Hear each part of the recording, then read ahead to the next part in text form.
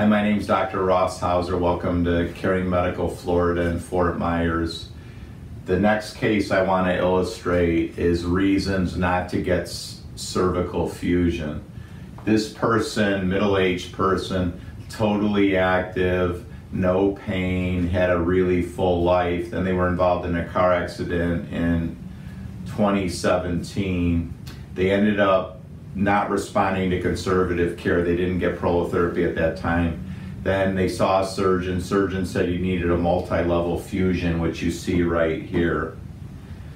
What this case illustrates is how quickly bone spurs form and how quickly joint instability after the fusion can set up. So what we see here is in the neutral position, the bony alignment is already off. Like you can see the back of the cervical vertebrae here, and there's a big space here. So this is C1, C2, C3, C4. So they had a C5 to C7 fusion. So if you line up the back of the two vertebrae here, there's a space right there. So even at rest, there's an offset. So in other words, not the adjacent level, but the one after that has already become unstable. And you'll see right here, there's a massive bone spur here that the body has formed since this joint fusion. So again, this is only 2 years later, and the bone spur is humongous. So it means that, and it may be because of cell phones, that these bone spurs are forming so quickly after cervical fusions because people have the face down lifestyle. You know, they're looking down all the time at their cell phone. Well, when you have a fusion, the levels of the fusion can't move. So all the forces go above the fusion. So let's see what happens to this segment when the person just goes, tries to bend.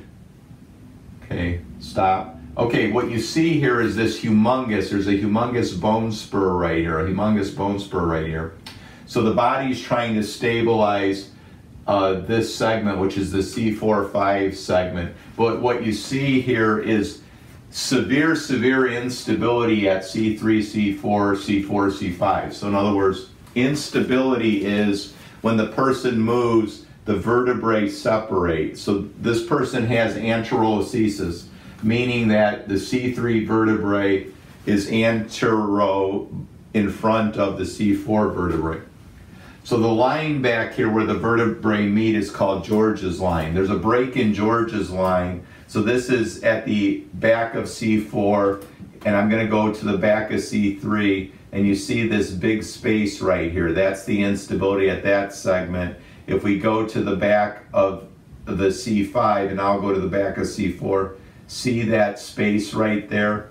When that space is greater than 3 millimeters, we consider that severe instability. Now, C2, C3, we know that it's fine. So right now, C2, C3 is holding.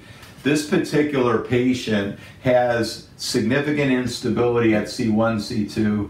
They have instability at C3, C4. They have instability at C4, C5. The body's overgrowing this massive bone spur to try to stabilize the segment. So the only thing from complete destruction of this person's neck is the ligaments are holding at C2, C3. But it isn't going to be long if all the segments around it are going that this segment's going to go. And already this person has terrible headaches, terrible clicking, grinding, crunching. The one symptom that I might not be able to get better on the person is the difficulty swallowing because they got this humongous bone spur here. They have this humongous bone spur. You got to realize your esophagus is right here, right? It could be that some of that symptoms of the swallowing, like it getting stuck, is actually from this bone spur.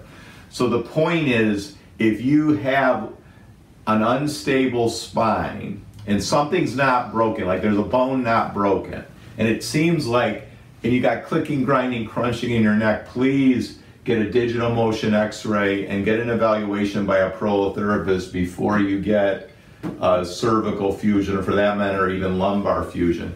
With our current computer use, our continuously looking down at cell phones, you can't have the biomechanics like this patient be that several segments don't move, because all that's going to happen is, this is within 2 years, like she's basically disabled. So it's going to happen very, very quickly with our modern lifestyle being face down. So please get prolotherapy for cervical instability and lumbar instability. It's just a much better long-term solution for spinal instability.